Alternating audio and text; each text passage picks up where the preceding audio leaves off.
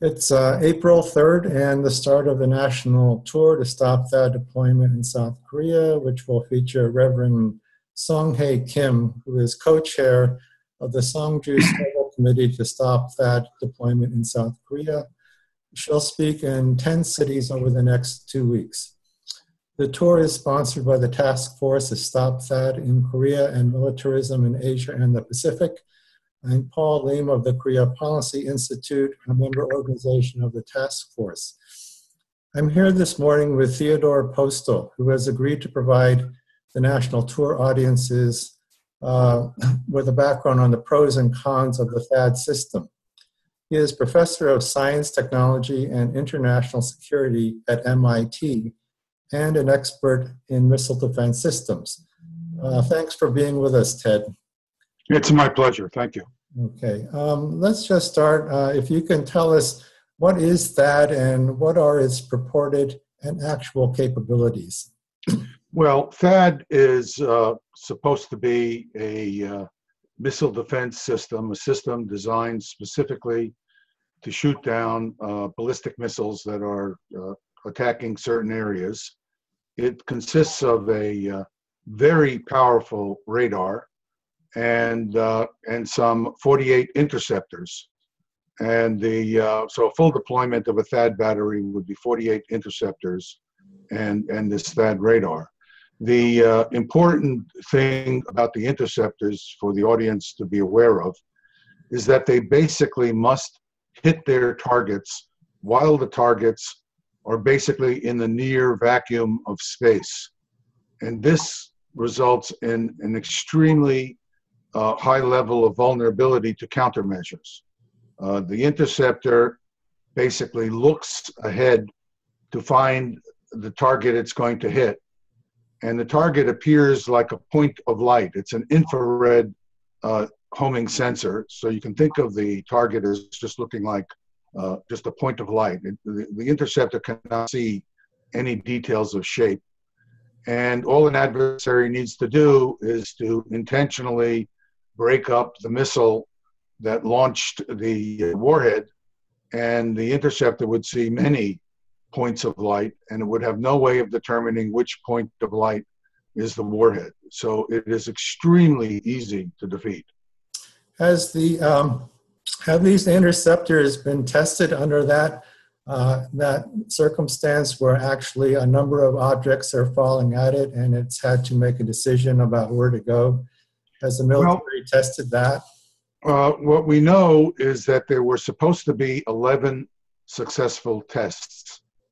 And we know that some part of them were against ballistic missiles without the warheads being separated, and then warheads by themselves. There is no statement about any decoys being accompanying warheads, and no statements about even the conditions of the full ballistic missiles, the ones that have the warhead attached, when they are tested. So, for example, the ballistic missile could be tumbling side by side or end over end. In that situation, the THAAD interceptor would not be able to home on the front end of the ballistic missile because it does not have the homing capability against what appears to be an accelerating target. So now we know from past claims about successful testing that they have been false. For example, prior to the Gulf War of 1991, the same company, Raytheon, that builds the THAAD, claimed that there were 17 tests against ballistic missiles against Patriot interceptors, and they were successful 17 out of 17 times. In the Gulf War of 1991, following these tests, the Patriots were successful 0 out of 44 times. So the tests, when they have been done, do not appear to be close to realistic. And of course, there's no information on the character of the tests except the claim, which is very likely to be false, that the tests were successful. Now, it is said that by Washington that the deployment of the THAAD system in South Korea is the purpose is to intercept missiles from North Korea. Uh, would in fact these missiles be of any use in deterring a missile attack from North Korea? Well, I don't know if they would be able to deter a missile attack, but I don't think they would be able to reduce the damage from a missile attack. The kind of we have not. I was in South Korea in October, and I had rather detailed discussions with people who were advisors inside the South Korean government to the Ministry of Defense. And in no case could they, I was very direct. I asked them, what scenario do you think THAAD could be useful in? And the scenario that came up was one where 400 what are called extended range Scuds or Scud-Cs were fired at Busan, the big port in the south of South Korea, where it is believed, where people expect supplies from Japan and elsewhere would come into South Korea if a war between the North and South occurred. And if you had 400 missiles fired at Busan, first of all, they would be so inaccurate that they would not be able to destroy significant port facilities. They would fall throughout the city. So there would be damage. If people took shelter, I think the loss of life could be held relatively low, although there would be significant general damage. It would certainly not close the port. Now, the question that I then asked was, if you have 400 missiles launched, how do 48 interceptors, assuming they work, and that's a lot to assume, change the outcome? Of course, they had no answer. So I don't think that anybody people who would claim to have expert knowledge inside the South Korean government have any scenario that makes sense to me. Now, the THAAD unit is placed far enough south in South Korea that it could not be used to defend Seoul, for example. It's too far south. The interceptors could not get to intercept locations before attacking missiles arrived in Seoul. So that's not in range of THAAD defensive interceptors. So it does not have the appearance of being able to do anything useful if it worked. I see. It is said or alleged by China, PRC, and Russia that in actuality this THAAD system is directed at them. Does in fact THAAD pose a threat to the defense systems of these two countries? And well, the THAAD radar is designed from the beginning.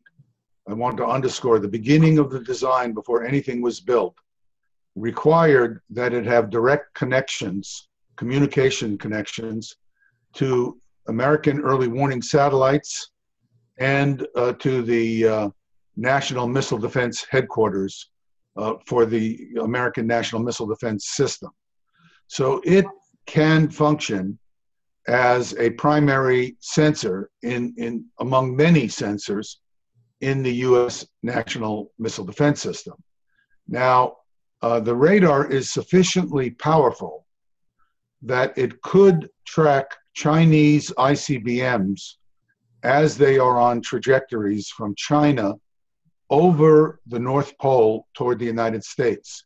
The radar would be looking northward.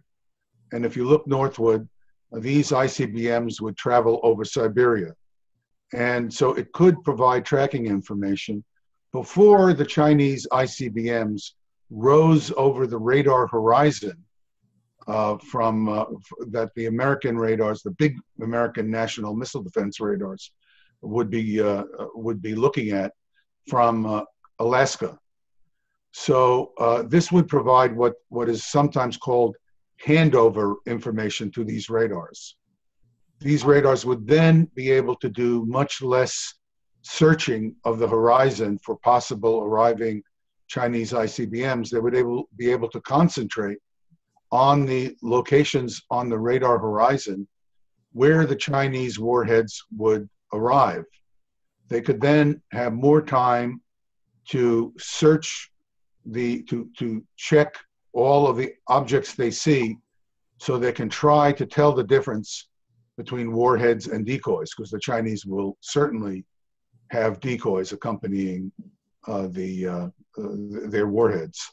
The other thing that is theoretically, I want to underscore these are theoretical possibilities, is that the United States could start launching some of its interceptors while the Chinese ICBMs are still below the radar horizon.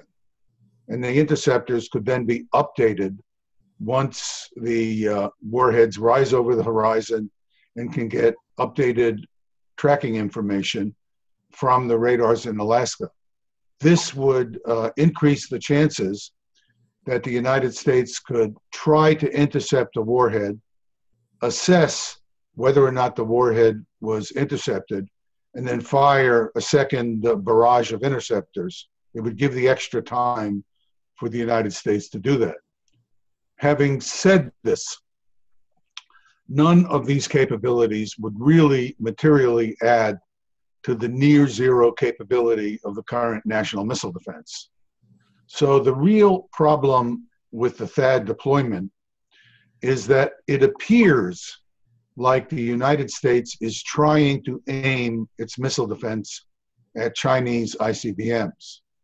In reality, it will not truly add capability to the American national missile defense, but it looks like a breach of the American word to China, because the Americans have told the Chinese that the American national missile defense is not aimed in any way at China. It's aimed at North Korea. But now the Americans appear to be doing something that unambiguously looks like it is trying to increase its national missile defense capability against China. Now, I have had many years of contacts with Chinese scientists. So the Chinese scientists I know understand what I just told you. That is, they understand that the U.S. national missile defense has no capability against Chinese ICBMs, and that the introduction of the THAAD system has the appearance of trying to increase capability, but it will not materially change the situation. However, what it appears like is a breach of the word of the United States to China. And the Chinese leadership, as the American leadership would be, is highly sensitive to actions that look like they are different from promises. And I do think that this is a real issue, very serious in terms of its political dimensions, although I do not think it really undermines China's ability to maintain its deterrent against the United States. But I'm afraid the Chinese are taking this very seriously, just as I am sure American political leadership would take a similar breach of word very seriously from China or Russia. Going back to Korea, does the deployment of the THAAD system in South Korea in any way benefit South Korea? Well, I think what it does is it will not materially provide any defensive capability to South Korea. That's a technical statement. I'm just saying this as a technical expert. And politically, this is more of a statement now as an American ally of South Korea, who's concerned about what I as an American believe is a bad American policy. It will certainly increase tensions between the United States and China. It has already, and as expected by me at least, has greatly increased tensions between South Korea and China. And I believe, I'm not an expert in South Korea, I want to be clear about that, but from what I have seen in South Korea, it, in my view, is understandably creating tensions between South Korea and the United States. Because if many South Koreans believe that the United States is not being forthright with the South Koreans, then this raises problems for the alliance relationship. And I'm very concerned as an American citizen. Again, I want to underscore I'm not a I do not want to intervene in the South Korean internal political debate. But I do have an opinion as an American who is an expert on these questions that the American policy has not been forthright with South Korea. So the American policy has not only undermined trust with China, it has not been forthright with the South Koreans. For example, when my colleague George Lewis and I were first approached by the South Korean journalism community and asked about this problem, our initial reaction was it probably has no implications for South Korea. And then as we started studying it, we realized that it had this appearance. And then we also found out that South Koreans were asking about the capabilities of the radar. And for reasons I cannot, I just don't understand what's behind it, the South Korean people were not told the truth. For example, they were not told that this radar has a direct link to the American National Missile Defense System.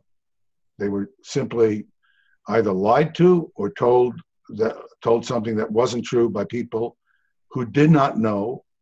And if they were telling the South Korean people this, I think they should have known this. So if they were South Korean government officials who were either ignorant or not telling the truth to the public, I can't say. But I do know that the South Korean public was not properly informed. And incidentally, the members of the National Assembly who I met with were not properly informed about the characteristics of this system. Given the rush to deploy THAAD in South Korea and the prospect of a more liberal president being elected in May, Moon Jae-in, he has said that he felt that the deployment of THAAD needed to be revisited. The implication possibly that he might ask the United States not to deploy THAAD. Is it your sense in Washington or with the Trump administration that there is a possibility that the United States would align itself with the desires of a new administration, or is this going to cause more friction between the United States and South Korean government? I don't understand the political situation well enough. What I can say is that this was an Obama administration idea. I want to be very clear. This was the Obama administration. It's now being carried forward, I presume, by people who are holdovers from the Obama administration, and the Trump administration, of course, is aware of this, so they may or may not agree with this decision. They may not know enough yet to have evaluated the situation from their point of view. But this was an Obama administration activity, and the person who was a big player from the American State Department was Frank Rose, a person who I know Frank over many years, and he made many statements about the THAAD system that unfortunately I think are not true. So whatever was going on in the Obama administration, there was a big push to deploy THAAD into South Korea, and the administration was not being forthright in its public statements. I want to end our interview with by going back to the Obama administration's original or stated purpose of deploying THAAD, which was to defend South Korea from a missile attack from North Korea. I wanted to ask you, what do you feel is the nature of North Korea's missile and nuclear weapons programs, and what would be the most reasonable approach to addressing international concerns about those programs? Well, I think the focus in the press on North Korea's ballistic missiles, excuse me, the focus in the press on North Korea's ballistic missiles is important, but I think somewhat overstated. The real problem is whether the North Koreans have a nuclear warhead that can truly be mounted on those ballistic missiles. So we know that there are advances going on in the ballistic missile program. I just recently published an article with a German colleague of mine, Marcus Schiller, and we know quite a bit about the program. Marcus and I have looked at it quite a lot in detail, and although these missiles are a problem, they are really a problem because they can potentially carry a nuclear warhead. The danger from North Korean ballistic missiles that have conventional warheads, that is to say high explosive warheads, is serious, but it is not nearly as serious as seems to have become the folklore in the South Korean electorate. If these missiles were used to attack Seoul and other big cities, there would certainly be extensive damage. And the loss of life would actually, could actually be kept quite low, because these warheads are big enough to kill people if those people are unlucky enough to be out in the open and near them. But if these people take shelter, and there are plenty of big buildings that will not collapse, then they will not cause large numbers of deaths and injuries. And although such an attack would be egregious, cause significant damage, it would certainly not be an existential threat to the survival or the capabilities of South Korea. I think this has been very much overstated. And the reason I make this point is not because I'm insensitive to the fears and concerns of the South Korean people. My concern is that people not focus on a secondary problem when the primary problem is the possibility that North Korea could eventually have a nuclear weapon that could be delivered by these ballistic missiles. And it does not appear to me, nobody really knows at this time, it does not appear to me that the North Korean nuclear program has yet developed a nuclear warhead that could be carried on a ballistic missile. They claim they have, but the evidence they show is not convincing to me. What would be the most reasonable approach? I'm sorry? What would be the most reasonable approach of preventing that last step of occurring? If there could be some form of diplomatic agreement that included an absolute end of nuclear weapons testing by the North, that would stop them from being able to develop this final step, which would be very serious. So I would say it would also be very good to get an agreement to stop further developments of ballistic missiles. And I think that that would be an important thing to do. But the primary thing would be to stop the nuclear testing. I could speak at length about the ballistic missile threat. I've studied it in quite a lot of detail.